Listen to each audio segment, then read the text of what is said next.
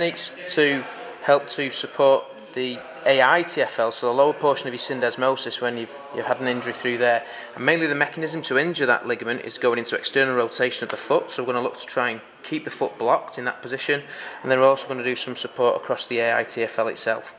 So we're going to pop an anchor across the lower ankle.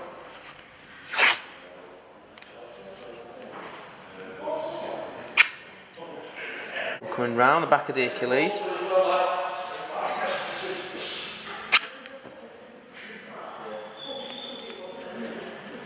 We're going to half overlap that again. Okay. Patient maintaining that foot in neutral.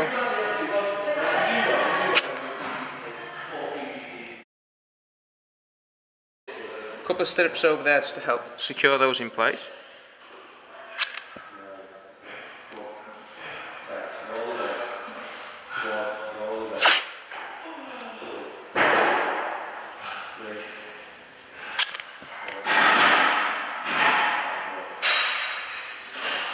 Okay, so now thinking about the anatomy of the AITFL, I'm going to come across the front of the joint, I'm going to apply some tension, I'm going to spiral across,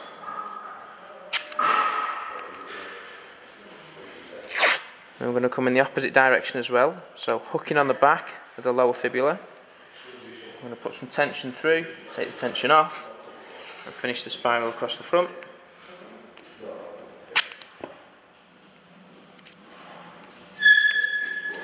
Okay, and we're going to repeat both, but slightly overlapping where we just were. So tension across the front, take the tension off, come around the back. And again, hooking behind the fib, tension across the front, nothing behind the back.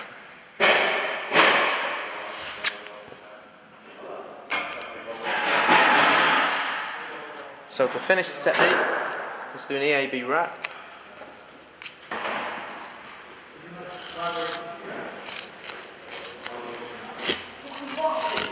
Okay, getting the patient to keep the foot at 90 degrees again.